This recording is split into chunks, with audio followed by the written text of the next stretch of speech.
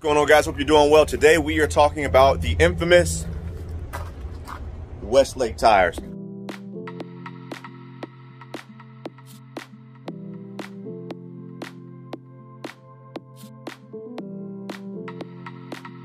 Prior to the year 2022 model coming out that just recently came out, these Grand Design Imagine, this is a 2800 BH Grand Design Imagine.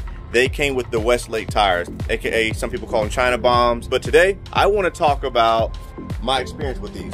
I think you're gonna be a little bit surprised. I'm not for or against. I'm not sponsored by Westlake. I'm not sponsored by any tire company. I'm just telling you my experience. 10,000 miles in. We got this rig in January of this year, 2021, and we've already put over 10,000 miles on it, traveling across the country, doing different trips. We have some experience with these, and I want to check it out with you right now. Here we go. All right, guys, so here they are. The first thing I want to talk about, let's just go straight to the tire size. ST 225 by 75 R15. I do know these are speed rating for 75 miles an hour. I know a lot of the more beefier tires that are travel trailer tires, they typically have a 65 mile an hour rating. So that's something to keep in mind with, all right? So just thinking about how you're driving and how fast or slow you'll be going. The first thing you need to do, seriously, most people don't read this, but actually read the safety warning note. Safety warning note right there. And there's a lot of different things that it says. You know, it talks about mixing radial and non-radial tires on the same axle. That's a no-no. You don't want to do that. You're putting yourself and your family and loved ones and people around you in danger and at risk. And look at here, I'll hold it so you can kind of look at it. You can pause your screen if you like, just if you want to read it, but I strongly advise you to read this. How you inflate, overinflating, underinflating, all those things can be a problem, guys. It really can be a problem. These are the original tires right here that we purchased this trailer with back in January, and we've traveled all over the country with it. We've camped in the winter, we've camped in the summer, different climates, different terrain. They've done well. But the one thing we always do is check the tire pressure. The Grand Design Imagine, this is a 2021. So this model year, they come with a TPMS pre-wire system. So it's like 200 bucks and some change, or more than 200 bucks, but 250 plus, I'd say, to get it. Well worth it because it alerts your phone, and there's some issues with it, but and I'll touch on that. But these right here, this is the little tire caps that you put on. They send the signal to the overall TPMS. You put one on each of the 4 tires. So on the other side over there too, you put them on there. Also, as you can see, I have the tire covers on there. Very important. It keeps your tire from dry rotting. But going back to the review on it, guys, it's been good. No issues, no blowouts, thank God. But again, going back to here, we do a lot. When I tell you a lot of maintenance and monitoring, when we're driving, we have the TPMS monitor up. What it does is it gives you a heads up, it gives you an alert. You can set different limits, how much air you want to have in it. If it drops below a certain threshold, it alerts you. If it goes up, the PSI, excuse me, if it goes up above a certain threshold, it alerts you. It also gives you your temperature rating. So you can set all of those. I think I have it set to, if it goes, when it gets to 105 degrees or higher, it alerts me, and that's when I know I need to pull over, but we didn't have to stop. Actually, we did end up stopping and getting something to eat. All right, so you gotta know that, but we would have never known the temperature of it, or even the PSI, the pressure, because the more heat that you generate, the more friction as you're riding down the road. What happens is these things heat up, but at least it alerts you. Once you're alerted, it's up to you to make the right decision on it. Just kind of looking at the tread wear, guys. Again, any tire can blow, can malfunction. So there's a big piece of it there, and this is just some lint from the tire covers. But if you look at the tread across 10,000 miles, you look at the tread, good wear. It's been good. I haven't been stuck anywhere. There's no cracks. I mean, things look good. I inspect these every single time when we're traveling, especially on long distances. Every time we stop for gas, I'm walking around. I'm doing a walk around the whole rig, really, but specifically I'm looking at these tires, making sure they're good to go. Before every trip, I'm torquing the wrenches, I'm torquing the lug nuts, making sure they're good, making sure they're in the proper balance. At 10,000 miles also, we did get the grease packed in, so and we just did an overall check, really, once we got back from our long trip to Arizona, back to North Carolina.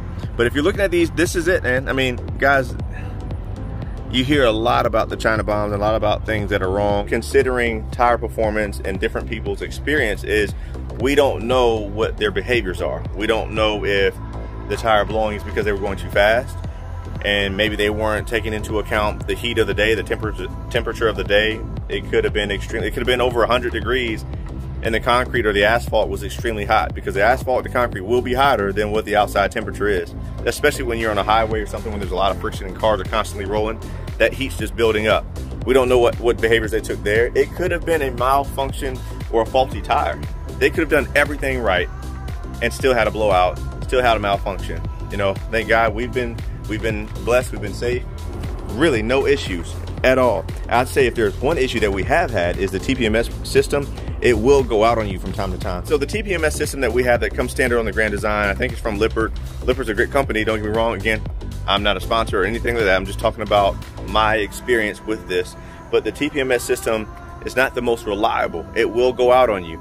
It will freeze. It will just completely conk out, and you have to do some things to troubleshoot it. The good thing is this: once you get used to using it, what typically happens is you learn all the ins and outs, and you learn little tricks to keep it working. Now, I've listened to read the forums and looked at a lot of different things, and I've said, you know what, I think I'm just going to go ahead and be proactive and take these perfectly good tires off and put some high profile tires on, like and when I say profile, I don't mean the actual profile of them, but some high quality Goodyear endurance tires that seem to be pretty popular, and popular enough that now the 2022 models of this now come standard with the Goodyear endurance tires. So I am not against Goodyear endurance tires. I'm simply saying these tires have worked really, really well for me, for us.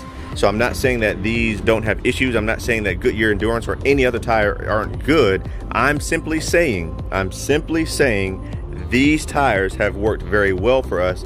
We've been very conservative. We've monitored them. We've been all over the place in all different types of terrains, boondocking terrains, nice campground terrains. We've been there with it, and they've done well. But we've been very conservative in how we take care of them. We monitor them, and there's been times I've been going at high speeds because the situation called for it. There's times I've gone at low speed. So all in all, very happy with these. I don't love the reputation that they have. You know, calling them China bombs, I don't think it makes anybody feel any more comfortable using them. But I can tell you, so far so good. 10,000 miles in, and this is what we have. So for me, when I do switch, when it's time to switch them, yes, I will be going to Goodyear endurance tires, because Goodyear, I mean, it's a reputable name, American tire. That's important to me personally. Get to know your tires. Look at them all the time. Check them to make sure they're good. Do everything you can in your power to make sure that your wheels are safe. Are they perfect? I don't know if any tire is perfect, but they haven't blown out on us. We've been all over the country, and we've had this thing for 9 months now. A little less than 9 months, about 2 weeks shy of 9 months, and no blowouts, and it's taken us to where we wanted to go. It begs the question for me, are these really as bad as people say they are? Let me know what you think. Let me know in the comments. I know everyone's going to have a different experience with these. I'm not here to sell you or anyone else on these tires. I'm simply letting you know what has worked for us. In our case here, these have done well. They've taken us where we wanted to go. Very pleased. I need to wash them, clean them, put some Armor All or Tire Shine on just to help protect it. But again, make sure, guys, if you want these to last, you have to have the right behaviors. They are lower end tires by name brand Westlake. They're made in China. They're not made in America. For those of you who that matters to, but they don't have the great reputation. But again, they've done a phenomenal job for us. I'm thankful for them. Let me know what you guys think. I appreciate you guys watching. Let me know what you think. I really want to hear your feedback on these bad boys right here. God bless you guys. Thanks for watching. Please subscribe. Take care.